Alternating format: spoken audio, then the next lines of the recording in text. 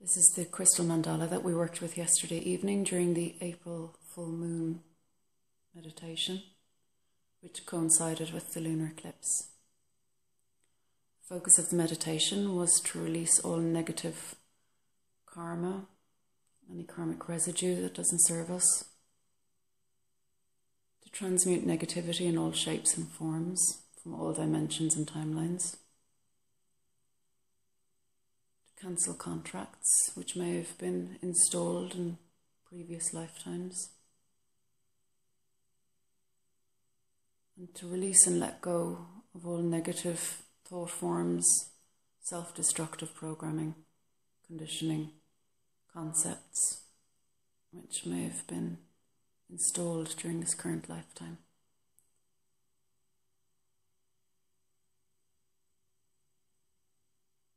This mandala resonates primarily with the soul star chakra, which is the chakra approximately 6 inches above the head, top of the head. And this chakra is the main chakra to work with issues relating to karma. For this chakra, we've used the clear quartz selenite and all of the white crystals. And the polarity of this soul star chakra is the earth star chakra, which is equidistant from the soles of our feet. So it's 6 inches approximately below the soles of our feet. And we've worked with this chakra not just to create harmony and balance in working with the polarities, but also to use it as a vehicle to transmute everything that we're looking to let go, so that the earth can transmute it back into love. The crystals that you see here that are dark, so there's a lot of hematite, there's obsidian, there's goethite. These all resonate with the earth star chakra.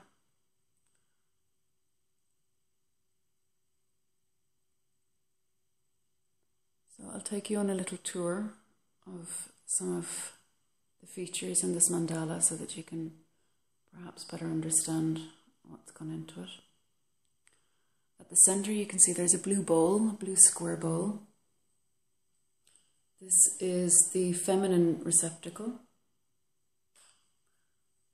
The bowl is square, which is representing the earth, the geometry representing the earth element. And we're using this, as I mentioned earlier, to transmute the negativity. Symbolically, we've used water in the bowl so that that which we're looking to wash away and release is stored in the water, and we can then release the water into the earth after the ceremony has taken place. Inside the bowl, at the centre, we have a opalized ammonite, which you can't really see the fire in it. It's a very fiery ammonite. The ammonite obviously being symbolic for creation, point 0 in this case, at the centre of this mandala. Radiating in circles around the ammonite, we've placed hematite, clear quartz, rose quartz, and peridot. We've used rose quartz for love, hematite for grounding and transmutation and protection, detoxification, clear quartz for raising the vibration and also for conductivity in a sense. And we've used peridot, which is also known as olivine, to increase the essential life force. At the top of the ammonite there is a terminated clear quartz, which is clear quartz with tourmaline strands in it.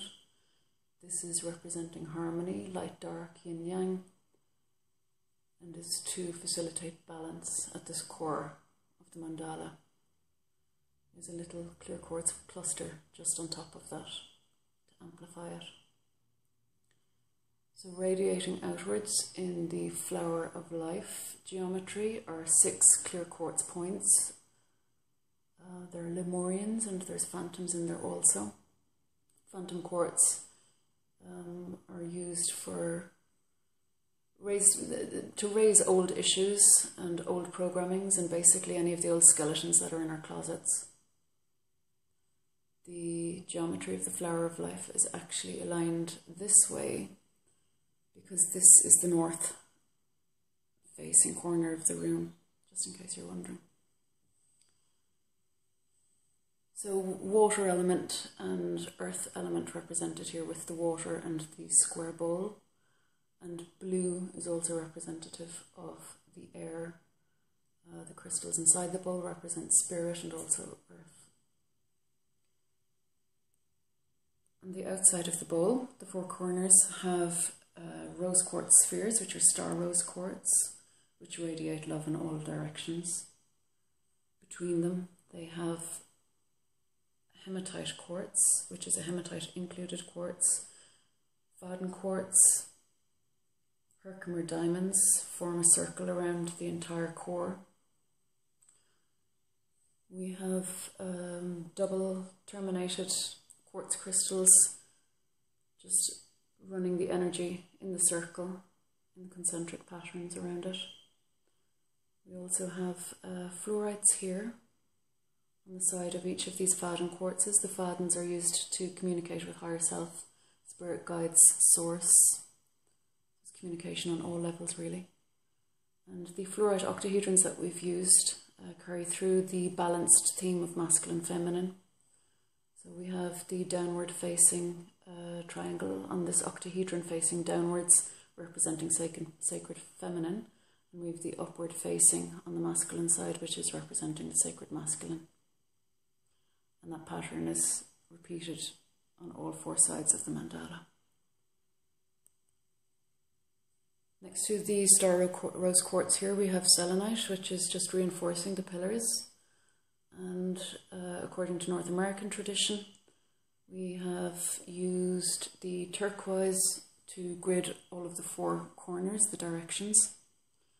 And next to that, we use fulgurite, which is used in the shamanic tradition. They believe that when you say prayer or make intentions, if you blow it through the hole in the fulgurite, that it'll arrive and be communicated faster by those that need to hear it. We have sunstone. We've got two sunstone, as you can see. And on the top we have two black moonstone, which are representing obviously the moon and also the lunar eclipse. And we have obsidian arrowheads, which are protecting the inner sanctuary in the core of this mandala. Surrounding this, we have the black hematite circle, which again is to offer protection for the core of the mandala, but also to ground and manifest the intentions of the people working with it, and also to ground the energies within the mandala itself.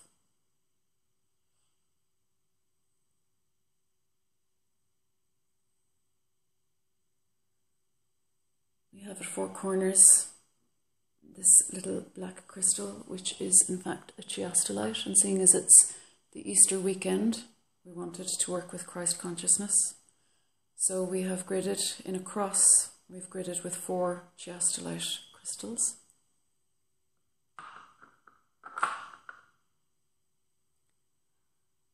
And then encircling the hematite is the clear quartz points, which are all radiating outwards, which is the direction that the terminations need to be pointing in. If you're doing group work, if you're doing individual work, then they would be pointing inwards towards the center.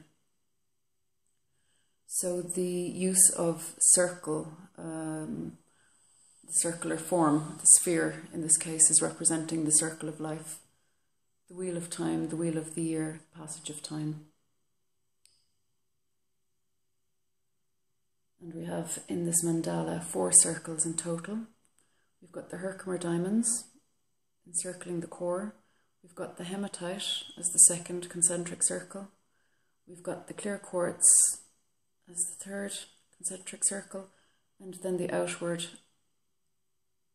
circle of the mandala is also created from hematite.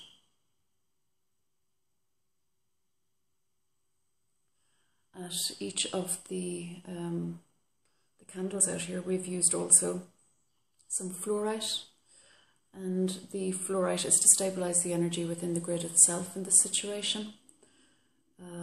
Most of the fluorite are octahedrons or cubes. The four corners of the room and the four corners of the grid are actually gridded to the directions with the elements also. So at the north, we can see here is the earth element, this is the air element, this is the fire element, and this is the water element to the west. We've got 4 clear quartz points around these element mani stones, these direction mani stones. And on the feminine side, we have got a black moonstone, which again represents the sacred feminine, Luna, the moon, and the lunar eclipse.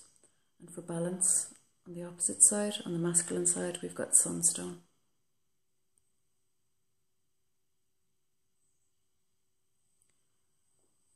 So with this meditation, we connected via some goethite and via selenite with a larger piece of selenite just inside our door here. And this itself was connected with another mandala, which is out in the garden.